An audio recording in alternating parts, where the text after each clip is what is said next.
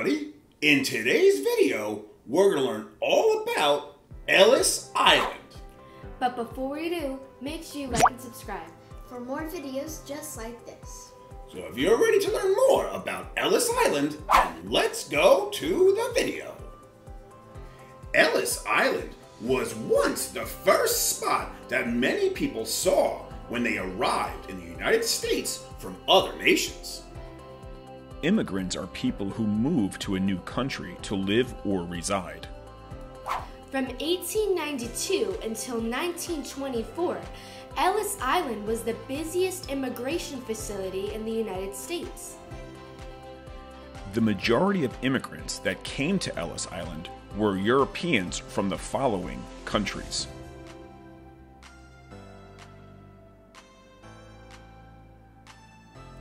Between 1924 and 1954, another 2.3 million people passed through the island. And many immigrants who came to the United States were in search of a better life or better opportunities. For many immigrants who came to America in search of a better life, the island was nicknamed the Island of Hope. In order to actually enter the United States, they had to answer a total of 29 different questions. Those who failed certain tests, on the other hand, well, they were sent home. And children were sometimes separated from their parents, or one parent was sent home. As a result, the island was also known as the Island of Tears. The examination process was the most terrifying moment for newcomers to the island. To make sure that they were not ill, all immigrants had to pass a medical examination. Doctors and inspectors examined all of the immigrants that came to Ellis Island. They examined each person for sickness and recorded information about who could remain inside the United States. The majority of people did pass their tests and proceeded to New York City after several long hours of exams and interviews. Others failed their exams. Some were suffering from terrible illnesses. And they were also interviewed by inspectors to see whether they could support themselves in America.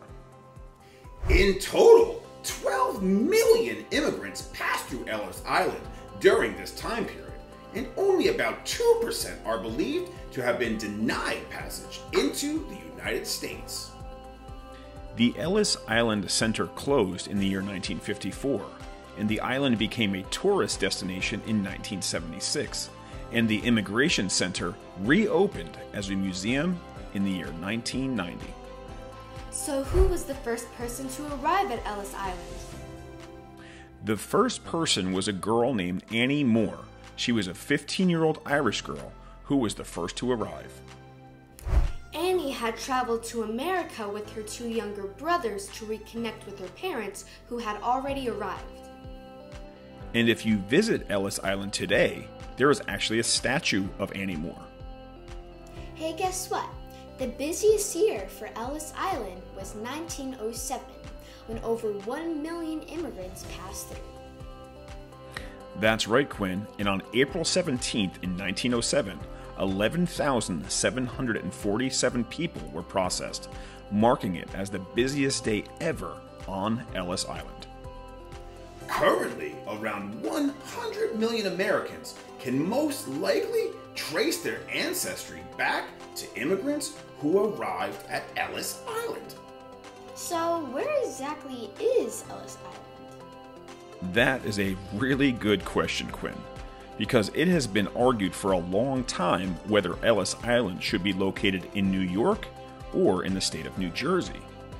And this was eventually decided by the United States Supreme Court in the year 1998. And that is because the majority of the island is located in New Jersey. Ellis Island is technically part of New Jersey, not New York. Well, hey, guess what? Now we all know a little bit more about Ellis Island.